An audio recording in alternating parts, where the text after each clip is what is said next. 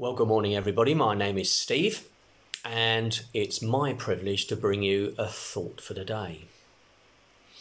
When life was what I called normal, I loved a bit of adventure, a bit of risk, and something with a challenge in it. And some of this has been passed down to our girls. We were on holiday and went to an extreme outward bound centre.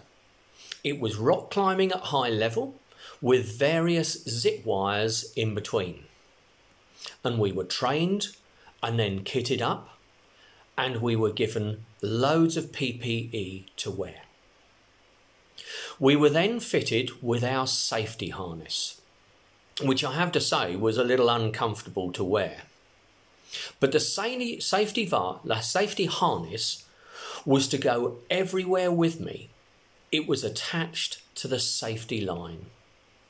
Now, we had the ability to release that safety harness at any time, but the whole point of it was that we were attached to the safety system no matter what happened. It was with us.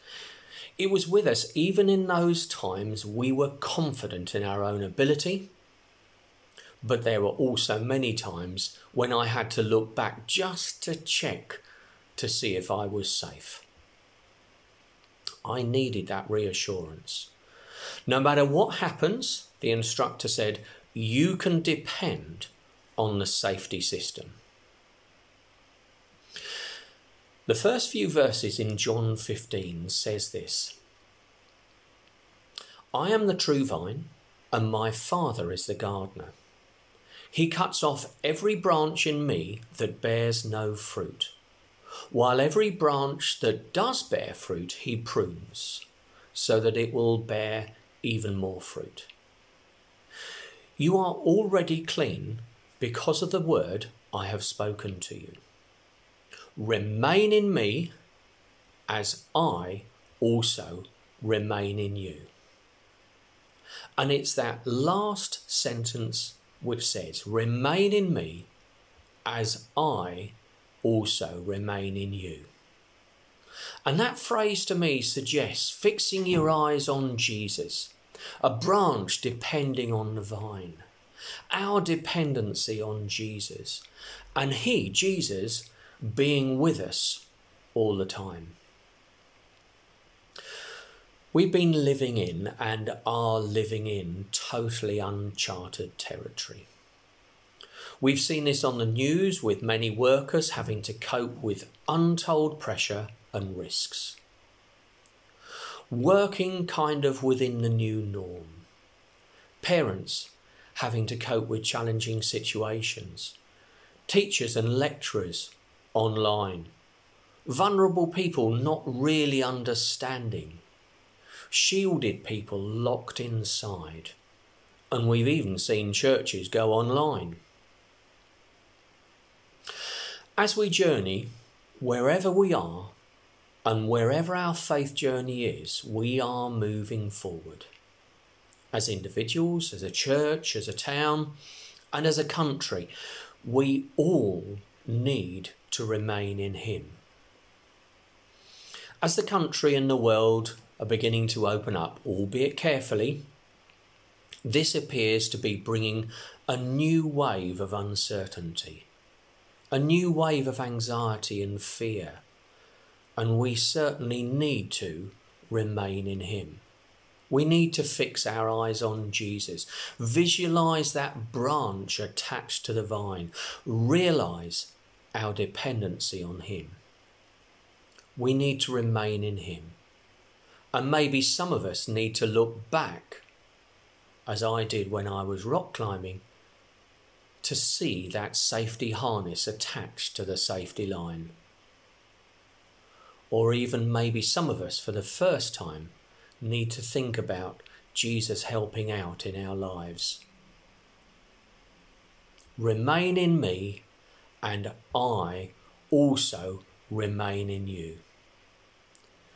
This pandemic has certainly changed our circumstances dramatically, and you may well remember another time in your life when your circumstances changed dramatically. Maybe you got married. Maybe kids came along. Maybe you faced a health issue or some kind of major loss. Maybe you changed job or moved house. And these changes meant you had to reframe how you did things. Reframe how you looked at life in general. You had to think again. I can say from personal experience in my life that Jesus has helped me. He's helped me through many situations, and my faith is certainly in him now as I move forward. I want to remain in him, and I want him to remain in me. That solid rock I can depend on. Well, in our rock climbing, we got to the final challenge.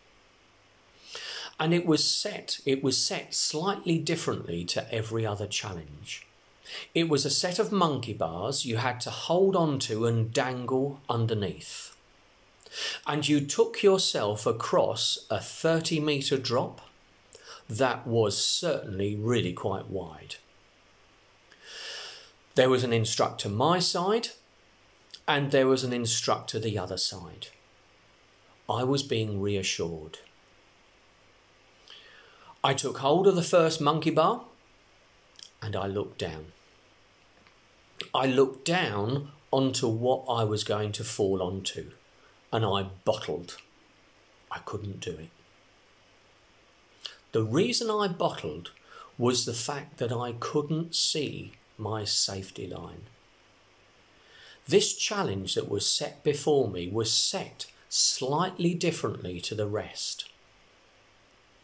The safety line was above you rather than next to you, and this played a trick on my mind. I was unaware of it, even though it was still there and keeping me safe. Maybe you need that reminder about God. He's with you, even in these difficult times. Wherever you are on your spiritual journey, I would urge you to start a relationship with Jesus, or to dig deeper into that relationship with Jesus. In this time of uncertainty and in life in general, never forget God loves you.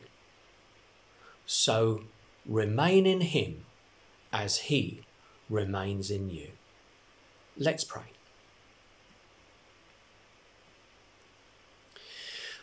May the Lord bless you and protect you.